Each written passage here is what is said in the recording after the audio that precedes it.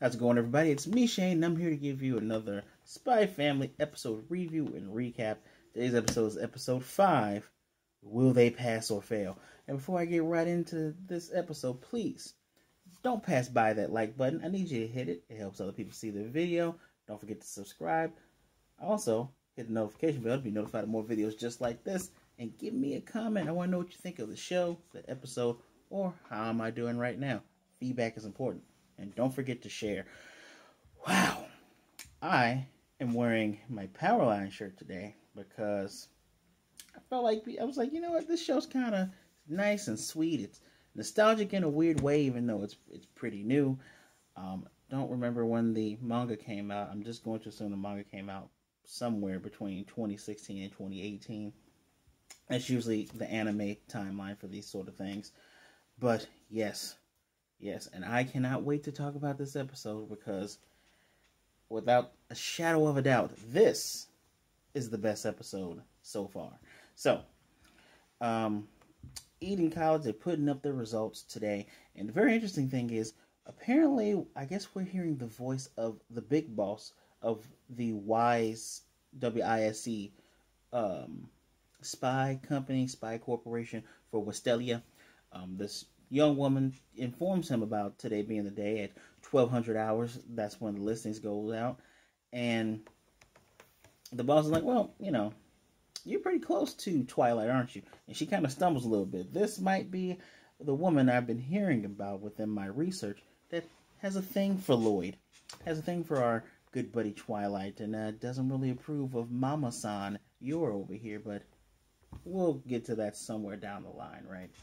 But she, she's saying, yeah, I know him. He's in the guy who I'm going to call him upper boss man. He basically said, yeah, he's might be the best agent we have. I'm not worried about it. He's going to give us the secret password, which is the Sakuras are in bloom. That means they have passed. And while he's saying all this, the family's walking, and Loid is like, man, this is nerve-wracking. And yours bracelet breaks. And he's like, oh, don't worry about it. And then the black cat walks past them. She's like, Loid-san. He's like, that's just superstition. And Anya goes, Papa, I stepped in poop. And she has this look of just distraught. And they blurred out the poop, but she did step in poop. Was it dog poop, or did a human just walk by and go and then walk away? Who knows? The artist for this, Tetsuya Endo, he admits that he draws his character's feet are pretty tiny when he draws them. So he is like the reverse Rob Liefeld. If you don't know who he is, look him up. Man, that guy doesn't know how to draw feet. But anyway, they go there, and Loid goes, her name's not up there. And then that's when our intro pops in. Boy, oh boy. And their faces are just like blanched and distraught now. Some people were saying that between Cloverworks and I can't remember the other studio that does this. It's Cloverworks and another studio. I think it was one of the studios that worked on the Attack on Titan anime for this last season that came up. But people are noticing differences between Funny Faces and some of the episodes of Funny Faces, like right now. I'm okay with it. I have no issues with how they're being portrayed. Like, oh man, this is like shocking them. It looks different from the manga, but that's okay. I do hope to start reading the manga when I have time. But yeah, after the intro, they walk away, and in each of their heads, they're like, "We failed." But Anya says it out loud. She's like, "We failed," and Loid's like, "Hey, let's just get out of here." And Yor takes her by the hand. It's like, "I'll make us some tea," and she says, "Papa, I'm sorry. I didn't get it because I stepped in poo," and she just has this wobbly-eyed cry face. Not the serious cry face from last episode with that jerk face, Mr. Swan, but the funny cry face. And then it's Mr. Henderson, Mr. Elegant himself says, hold on a second, come over here. And he informs them that, shows them a list, that Anya's name is at the very, very top. And he's like, so what's this list? It is the waiting list. They always have a waiting list, but how they decide who's on the waiting list is based on scores. Based on Anya's scores, she is number 1. So if someone drops out, which he guarantees there will be because they always have a few dropouts, she's going to get in. He also informs him you know, another reason why her scores boost up is because he does it such a nice roundabout way. He says, "What is the most deadly creature to on our planet? Mosquitoes." And he says, "Mr. Forger, you saved Mr. Swan from one of those creatures when he punched the thing. It wasn't blood from his hand. He actually did kill a mosquito, which is kind of funny because Loid was thinking like they had bombed it. He had really thought they guaranteed that they weren't going to get accepted, but Mr. Henderson explains it that way. He says, "Yeah, you did. You saved him from such a deadly fate." And Loid's like, "That is so absurd." But he's like, "Yeah, someone's going to drop out," and we get, which is actually funny, because he says you saved Mr. Swan from a brutal killer back there, which is true on 2 accounts, because you probably would have killed that guy. And yeah, mosquitoes are deadly, blah blah blah. But he probably did end up saving him from Yor and from himself. But yeah, Yor starts thinking about killing a person. She's like, "But if she doesn't get in, if no one drops out, and she's fantasizing, thinking, daydreaming about killing this man named Mr. Feist. And he's like, "Wait, my son just got accepted at Eden's college. If I die, he won't get in." She's like, "I'm sorry, but that's what it's about. I got to do it for Anya's sake." And she shakes her head, and everybody's looking at her like, "You all right?" She's like, "No, I'm fine." She's like, "I'm sorry, Mr. Zachary Feist." She's like, "I can't kill an innocent person." And Anya just has this look on her face, like she's like shock, but it's like a weird, funny smile, like, aha.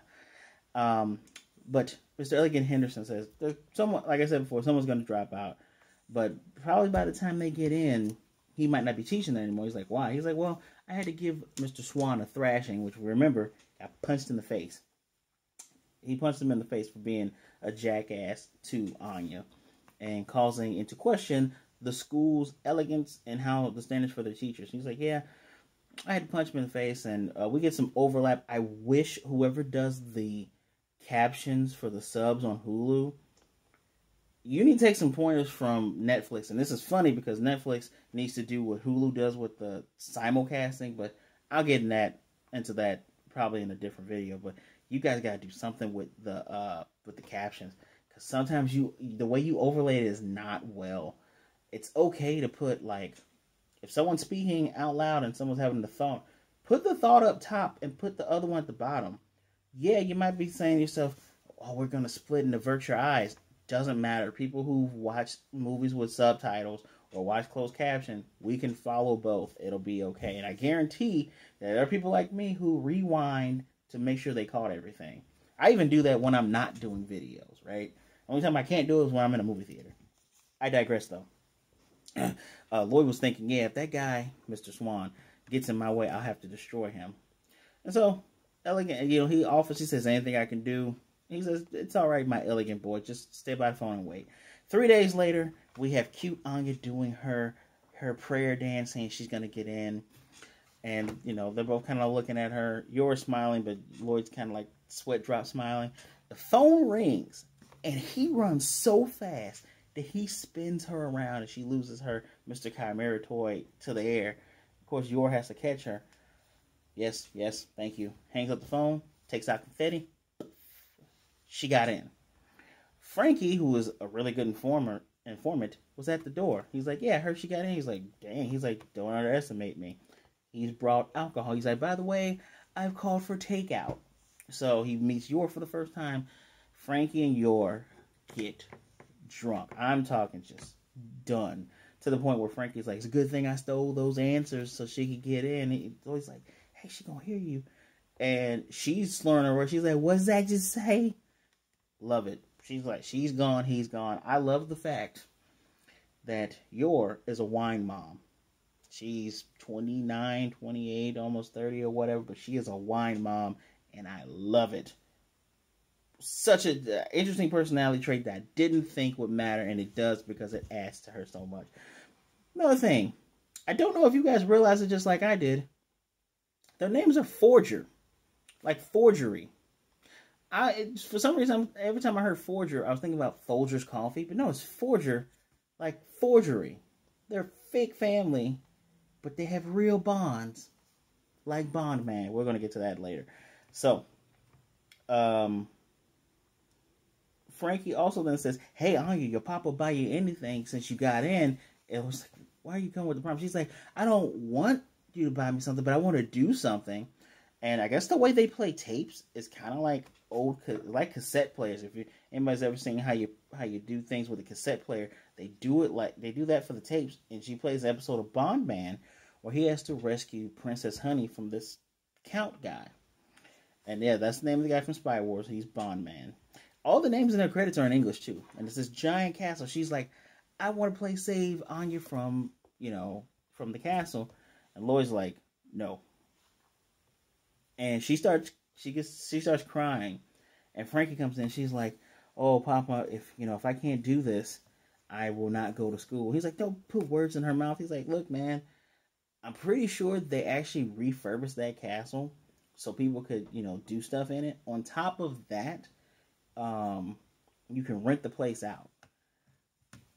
And so Anya's sniffling, and he's like, "It doesn't seem fair that you did all this work and you can't do the thing that you want, huh, kiddo?"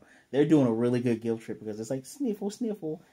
And he's like, "All right, fine." He's like, "Cool, we're going to do it today. I'll set everything up." And he's like, "Oh, okay." And so Anya's feeling better. The cry face goes to the regular blush, goes to the smile. And Loid calls in to tell them, the G005, that's the Sakura's, are blossoming. But he also has another message. And it's great. So they're going to set it up. All the spy speak. And this is at night now. They have a plane. And they're all dressed up in flight outfits. Anya has on the little cute earmuffs and a cute cap. And it's crazy. Because then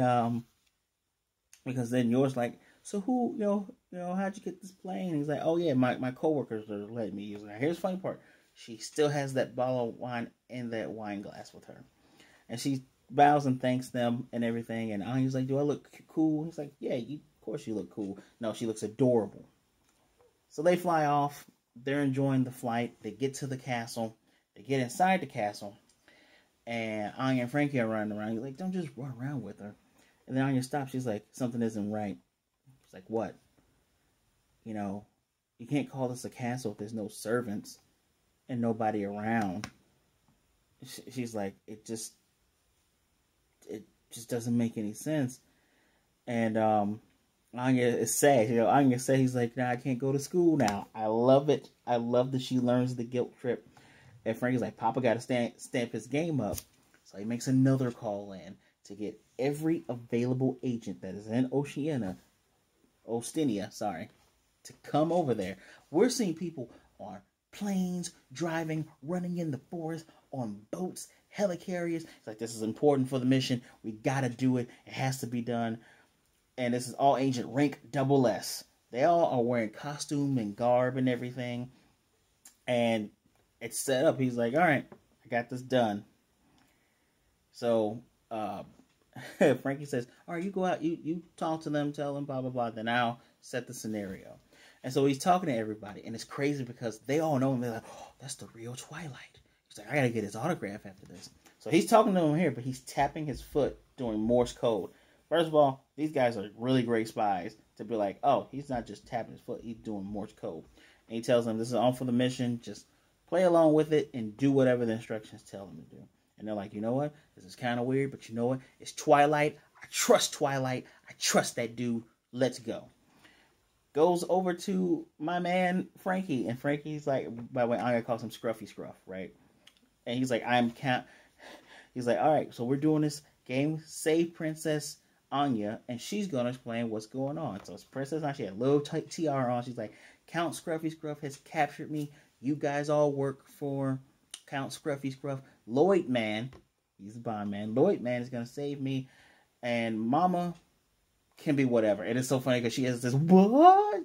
She now, see, when she got on the plane, she just had the glass. She now has a bottle of wine and the glass. So she is like drunk to the point of just having an ever-present smile on her face. And so Frankie goes, "Yeah, stop him no matter what. Do your best. Make sure he doesn't rescue Princess Anya." And everybody's like, Yeah, and it's this one guy in particular who's pretending to be a waiter. He's like, I can't wait. I get to do this with Twilight. This is awesome. They're all like, yep. Everybody fans out. Everything starts. It starts off with a quiz because if he fails this quiz, he has to put on the Bondman outfit. And the first one is like, what's the first question? And it's so cute because they're on these rail cars. One is like him following. The other one is like a blimp. And yours has been waving and just been cute the whole time. First one is, what does Anya like about Bondman? His face? Wrong. He has a pistol with the silencer. All right, second question. What's her favorite food? He's like, peanuts. And he's like, okay. Frank's like, okay, what is it that Anya wants right now? And he's like, Bondman spy gear? And he goes, what do you want, Princess Anya? She's like, I'm thirsty. I want some water. He's like, how am I supposed to know that? Uphold your end of the bargain. And she's like, I can't wait to see Loidman in his costume. Has these binoculars. He puts on the gloves and the mask. She's all into it. She loves it. It's great. It's cute. So he reached the end of the track. They reached the other end. And it's now the second stage where he slides through and there's this giant balls, literally giant balls and spikes. And everyone's dressed up. We have Anya's bad pictures, her horrible handwriting. I identify with that. Anya, don't feel bad. Fictional character, right? And people dressed up like the agents from the show with the black hoods and everything. Kind of look like the henchmen from Kamen Rider.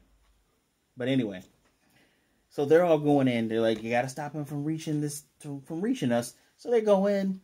They got explosion with the balls, with the sand. One dude does an arm bar on him. Beats up the guy. It was the guy that's his biggest fan. And he gets through. He's like, you got to get us at the top, right? So he has to go through this thing. They have ball launchers. And they're ball launching. They're looking at it. He's just looking like, yeah. It's Loid. It's Twilight. He's able to grab one of the balls that was shot at him, hit a guy, take his gun, and he's shooting and just taking the guns as he shoots. And Count Scruffy is just like, man, why don't let somebody hit you, damn it. This dude Loid gets a guy he shoots a guy, gets him to shoot 5 balls in there, and he shoots those balls to hit Frankie in the face. He's like, all right, bastard, I got you. And it's just so cute every time Anya's like, save me, Loid, man. So adorable. And so he gets to the top, and there's a stretch runway. There are agents around the bottom, dressed as henchmen. And now you come to the final thing, and she's like, save me, Loid, man. And he's like, I have to act out this in front of the other agents. This is embarrassing, but it's for the mission. And he's like, I'm come to save you, Princess Anya. Everybody loves him because all his co-workers are just like, oh, his amazing acting skills. I'm just like, wow. Dude is half-assing it. Not purposely half-assing it because he's just embarrassed to do it. And everyone's still praising him. So at this point, Count Scruffy's like, don't think that I don't have another obstacle for you. It's your Sita, the witch. Yours, drunken sway, is everything. Everything about it. Just animated very well. Looks amazing. 2 thumbs up for that. And so, she does this super powerful kick that scratches his cheek. And she's like, anyone who wants to try to kidnap Anya-san won't leave alive. He's like, she's supposed to be a witch. How is she doing physical attacks? She is laying into him. She's doing kicks. She's doing Kempo punches and all this other stuff. He's like, she's going to kill me. But her heel, she goes for like this not a downward, but an upward thrust kick. Her heel breaks. She falls over. I'm always like, you all right, She passed out. That's how drunk she is. She passed out. But she makes me wonder, whenever we get to our Mr. and Mrs. Smith style revelation where they end up fighting one another seriously, makes me wonder, how would he be able to get around her? Like, I don't even think he'd be able to shoot her because she's way too strong. She's the strong one in all of this. Also, Anya actually has a ranking system. Someone has the fan book. I would look up fan book. She has mom is like plus 1,000 for strength or something, but her smarts are lower than Anya. It's funny. It's funny and it's cute. Anyway, so she passes out. Frankie's the next one. He just simply punches Frankie in the face. And Anya's like, it's so exciting. And he's like, I've come to save you, Princess Anya. And all the others, they're sniffling and they've got the little tears and they hit a button and she goes, Papa. He's like, oh, I'm your dad in this situation. He doesn't get it, but the others get it. And they shoot a thing, they hit a button, all the lights go off, and fireworks. There's fireworks on the outside, and they make their way out there. And everyone says, congratulations, Anya-chan. And he's like, what is this? And you're like, dude, do you not realize, like, they're all playing along, but they all understand that she got in. This is all for her as a celebration that she got into this school. That is a vital part of your mission. That this will end up being a memory. I hope you all don't foolishly, actually, when the mission ends, actually break up as a family. But anyway, at the end of all this, they're sitting by a fountain, and Anya says, you know, Frankie, yours was on the couch, and Frankie is like on the couch too, because he got punched. He was very much drunk, but he got punched. And Anya says, you know, she's had so much fun since she's left the orphanage thanks to him. And he says, well, he's happy for her. She says, I will do my best in school. And he congratulates her and gives her that head pat hug kind of thing. And it's adorable, and it's a great way to end off the episode. Except the lady who I suspect has feelings for Twilight. She gets the invoice. And the invoice, I see like 8,000 or something, but it might be more zeros. And she hands it to the big boss. She's like, this is the expenses for what Twilight needed for the mission. And dude's like, this is it? Yep. Is this where? Yep. And that's when the episode ends. Phase 1 of Operation Strix achieved. Not achieved. Achieved. And that's where the episode ends. Next episode, we're going to see a person that Anya calls Big Boss, because she's had great panels in the manga, especially when questioning villains, talking about her and Loid coming from war-torn countries. Really nice. I like this character. She might be, if not my favorite, second favorite character, like this lady, from what I've read and I've seen. She's going to show up. Then Desmond's kid's going to show up. And then the Anya's friend is going to show up. It's called Friendship Scheme. And then it looks like some guy's going to try to kidnap Anya. And it looks like Yor's going to get to some killing. Ooh, yeah. I told you very in the beginning, this episode is the best episode so far. Episode 5. This is literally the best episode. I'm giving this a 5 out of 5 automatically. I'm probably going to end up watching this again later on today. I still got to watch episodes 4 of Shikimori and Skeletonite in Another World. But yeah, for sure, best episode. Loved it. This is what makes them a family. This is what part, like, this show is about fake family that has a real bond, that it's for a mission, but this is how the lies are contributing to them having actual fun. This is slowly going to break down Loid's whole standoffish, doesn't really know how to emotionally respond because he was broken as a child. I'm glad for that. Pretty soon we are going to get to like some Yor stuff with her brother and stuff like that. Looking forward to all of this. But yeah, let me know what you thought of the episode in the comment section right down there. Please do not forget to hit that like button, subscribe, trying to get to 200 subscribers, and hit the notification bell to be notified of more things just like this. And please share the video so others can see what a great time we are having. As always, be good, be blessed, wash your hands, wear a mask, be safe out there, be good to yourself, be good to others. Thank you for taking some time out to spend some time with me. I'm glad we can see eye to eye. Yeah. That's kind of part of the reason why I wore the shirt, because they're seeing eye to eye. I'll see you guys next time.